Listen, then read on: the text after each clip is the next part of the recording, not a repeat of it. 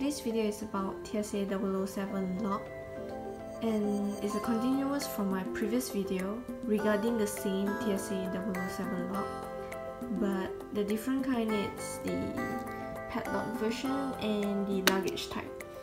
So today I'll be showing the luggage type, and as you can see I set all the numbers to 0 and it's still locked, and there's a bit different from the lock.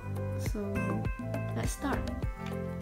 So as you can see, there's a gap next to the numbers, so you just have to search for the hole. Okay, next one,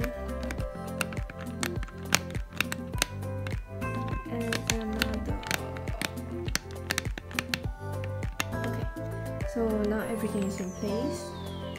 This kind, I'm not sure it's because of my bag or anything, but I found out my own theory.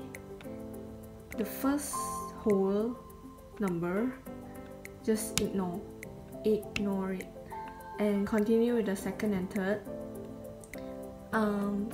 I tried 5 times, as in 5 row numbers.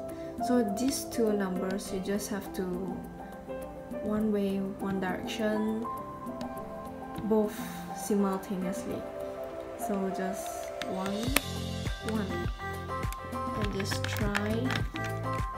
I mentioned 5 times, so this is the second time.